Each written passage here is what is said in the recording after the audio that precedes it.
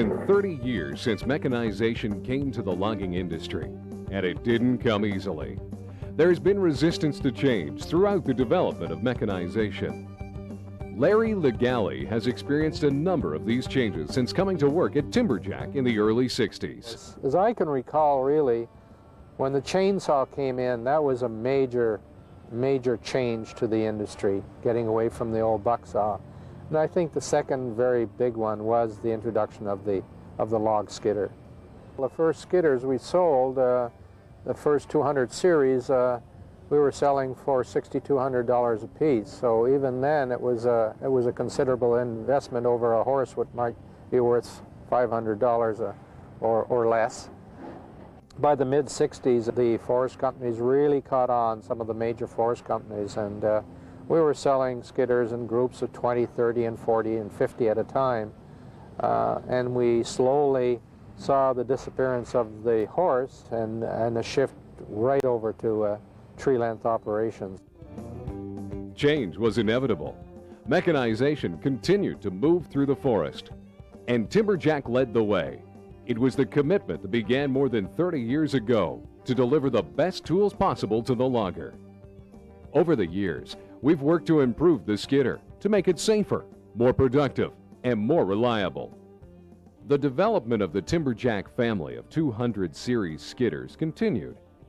In the late 60s and early 70s, we introduced Timberjack Power Shift skidders, the 350, 380, 450, and 480 models. They featured many improvements and innovations: better cabs, more power, improved reliability. By now, Timberjack had gained a reputation as the industry leader in design and manufacturing, with more than 20,000 log skidders sold. Then, in 1992, Timberjack introduced the C-Series. This machine proved to be one of the most popular skidders ever. The successful C-Series skidder not only met the market demands for a high productive and highly reliable machine, it also proved to be an important stepping stone to the next generation of skidder design, the 60 Series. Den Story was a key member of Project 3000, the code name for the 60 Series. Well, the 60 Series was developed as a long-term project to answer the next generation of requirements from the end users, our customer base. We have found that although the C-Series has been very, very successful, there was limitations in the C-Series that we really couldn't get out unless we redesigned from scratch. The 60 Series development, once we had identified the targets that we were looking for, continued in the mock-up stage, where rather than going right to steel, we mocked up a full-scale model using outside consultants and using obviously our own internal people, having it reviewed by some of our key dealers, key salesmen, and getting feedback at that stage. From the full-scale mock-up, we went into drafting on CAD systems for what we hoped and found were more accurate weldments, more accurate fit-up. And from that CAD system, we started developing the first prototypes. In parallel to the prototype development was intensive level of stress testing, testing on finite element analysis, and testing of the components, both at the manufacturing level and in cycle tests. These tests gave us an increased level of confidence even before the first prototype went out in the field on performance, on reliability, on cycle time success relative to our baseline product that we're running today. Once we got ready for the prototypes and generated the prototype builds, we set up test locations all around North America. One of the products actually went into France and Germany, testing in some of the hills and the applications offshore, and then developed further into the intensive field follow-up with our product development people, our design engineers, our engineering staff, and we continued following up with those field machines over the past 2.5 years. In that way, we were able to keep on top of the products and the issues as they developed. We're able to get input directly from the customer, directly from the dealer salesmen and service people that are out there at the same time, and running the machines side by side with current C-Series product, and also in many cases competitive products, because we wanted to find out face-to-face and head-to-head how these products responded and how these products performed in some of the tough applications right beside the key competitors. Some testing was done in the toughest conditions we could find. Ask Charles Griffin where he worked his prototype machines. In the open oak swamp. Yeah. Really. Probably as bad or territory as you could run in this country, really and truly. I mean, really bad territory. You know, if you're going to test anything, this is the place to test it, right here, because it don't get no worse, really and truly. Every Timberjack skidder ever built has been leading up to this. Our best performing, most comfortable, strongest, and easiest to service skidder ever. Timberjack 60 Series, a new generation of skidder. It has been designed from the operator's station outward to be an extension of the operator himself, a powerful and productive and reliable tool. With more than 150 improvements over the C Series and new innovations, the 60 Series hits the ground running. There are major improvements everywhere you look, in performance, comfort, in reliability and service access.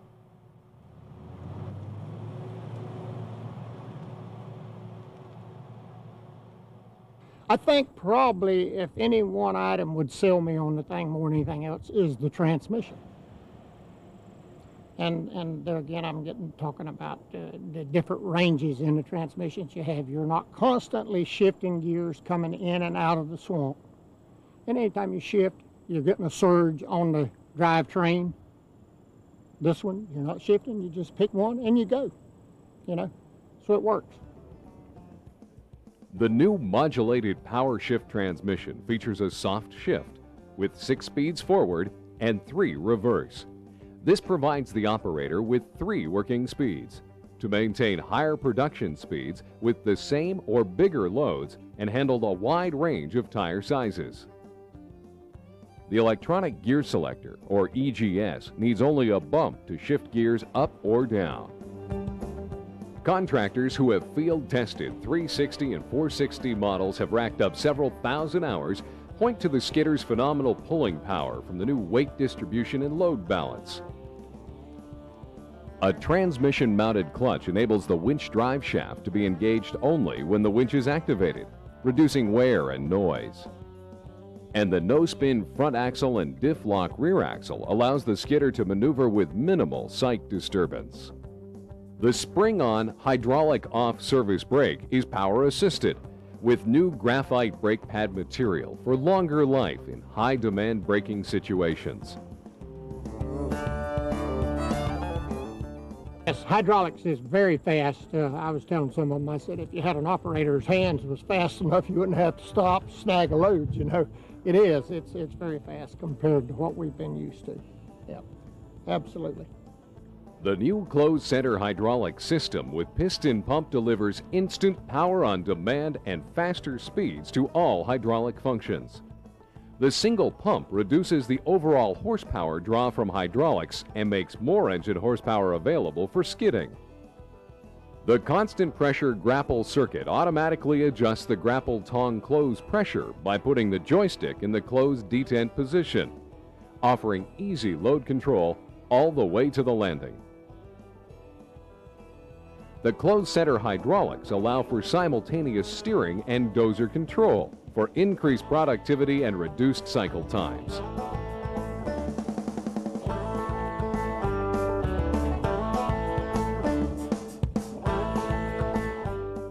The 60 Series cab has taken operator comfort to new heights. There is incredible visibility in all directions, driving and working. And when I stepped in the cab, the first thing that I was that stood out to me was the visibility, how much you can see forward and backwards around you. In my particular line, I do a lot of first-time thinning, and visibility is very important to keep from skinning up other trees, and that's the first thing I really noticed. There is 67% more window area with improved forward visibility for a better view of the dozer blade for decking or avoiding stumps and debris. And the view out back is better than ever. With more than 35% more volume than the C Series, the spacious cab is impressive. More than enough legroom with a flat floor and plenty of elbow room. The unitized sealed cab provides a comfortable, dust-free environment, and the high-capacity heater air conditioner adds to overall operator comfort and productivity. This is a great place to work. The brake pedal and throttle have been repositioned for ease of operation, and the fast Orbitrol steering provides precise skidder control. The comfort and productivity features of the cab continue with the location of the transmission and grapple controls, designed to be operated with one hand instead of two. The mirrors for monitoring the load without turning, the horn on the console, and the overhead console with dome lights, washer wiper, and AM/FM cassette stereo. The fully adjustable suspension seat with retracting seat belts is angled 15 degrees to the right. This all adds up to increased comfort over a full workday, right to the end of the shift. Optional working lights can turn night into day, with 8 halogen lights on top of the cab and 2 in front.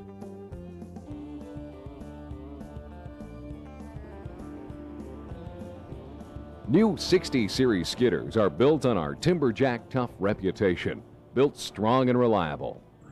I've really been impressed with these things right up from the beginning, but we had a little problem, a heat problem with the big machine. After we had it about a week, they brought it back. They did some modifications on the thing. They changed all that. And you know, we got that thing back, and I told Greg, and until last Friday, we had a grapple control break. That machine has not been down 1 minute for maintenance, nothing. And I have never run any kind of machine, you know, like that. I mean, you just don't, things like that don't happen. We had it down for 1 day, and that was for service. That was it. And the thing just straight through, you know, you never hear these kind of things. We've improved the reliability of everything, from the new cylinder rod seals and weather pack electrical connectors, improved pivot design, to extended winch drive shaft life.